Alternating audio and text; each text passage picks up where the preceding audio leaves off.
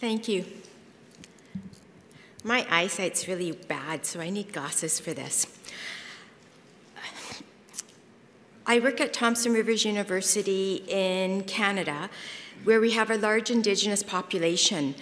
And when we first started talking about how do we decolonize, how do we make our PLAR program more accessible, we came across the First Peoples principles of learning. So this is a set of principles developed by First People, specifically First Nations Education Steering Committee. And really important, this is what the elders, what their community scholars, what their knowledge keepers wanted to guide their curriculum. TRU's program has been following these principles since 2018, and I'm actually going to read them out, each of the 9. And this is all public information. I'll give you the website in a bit. But the first one, learning ultimately supports the well-being of the self, the family, the community, the land, the spirits, and the ancestors.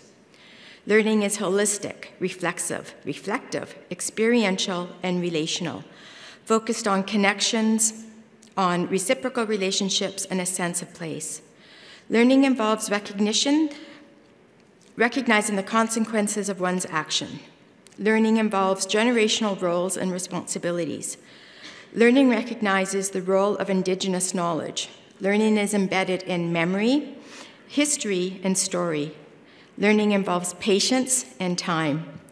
Learning requires exploration of one's identity. And last but certainly not least, learning involves recognition that some knowledge is sacred and only shared with permission and/or in certain circumstances.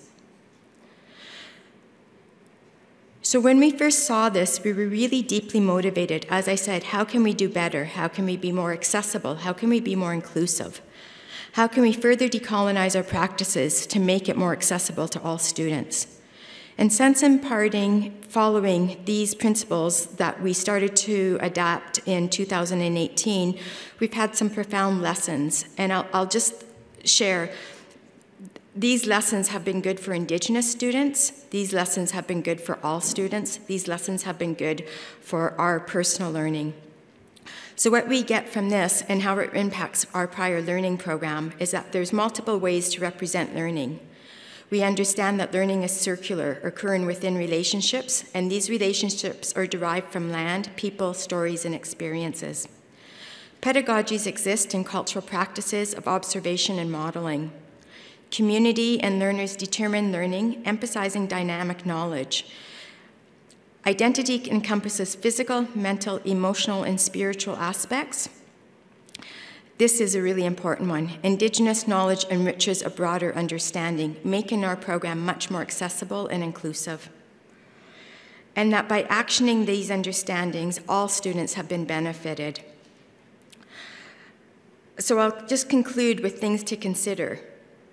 What can you do to incorporate diverse knowledges into your VPL? So we've been living this for the last 6-7 years, and we've talked a lot at this conference about the impact of that, and there's more coming. But I will say that looking from the student-centered approach, looking at it, how to be more holistic in what we know and how we know it, really important for us, we had a very colonized process. We told students what we were assessing, how we were assessing, and how they were going to share their learning. Now we're building a program that is very open, very flexible. We're going to the communities. They're telling us what they want and need, and we're working our hardest to make sure that we deliver that within not always within, sometimes I have to ask for forgiveness. What does our school need, and then how do we weave this, how do we braid this in meaningful ways so that we can be more inclusive? Thank you.